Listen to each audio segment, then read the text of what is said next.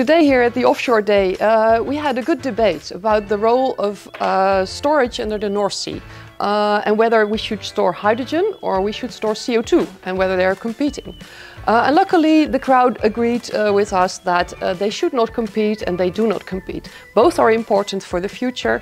CO2 storage is more commonly known already and also in the European interest, but also hydrogen storage was recognized as an important factor to decouple the wind energy production and the consumption and whether they develop in the same pace.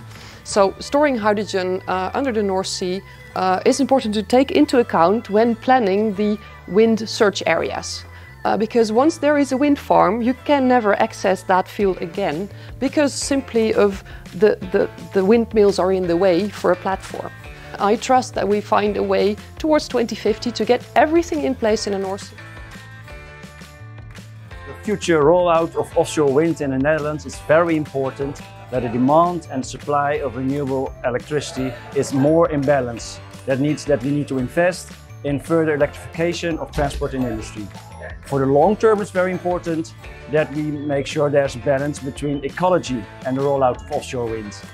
That means that we now need to invest in innovation, knowledge and research to make sure that the future rollout will not be limited by ecology.